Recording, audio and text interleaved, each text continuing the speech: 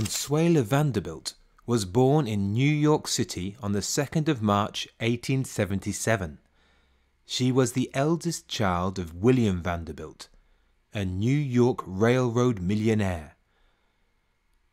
Her mother told her, "I do the thinking, you do as you're told." She also made her wear a steel rod and whipped her with a riding crop.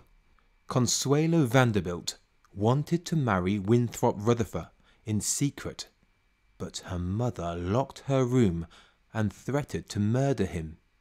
Consuelo's mother ordered her to marry the Duke of Marlborough, who was poor but important, and wanted to marry her for her money. Consuelo Marlborough was involved with philanthropic projects. She was particularly interested in helping mothers and children. The Duke of Marlborough fell in love with another woman, and he and Consuelo separated in 1906. Their marriage was annulled on the 19th of August 1926.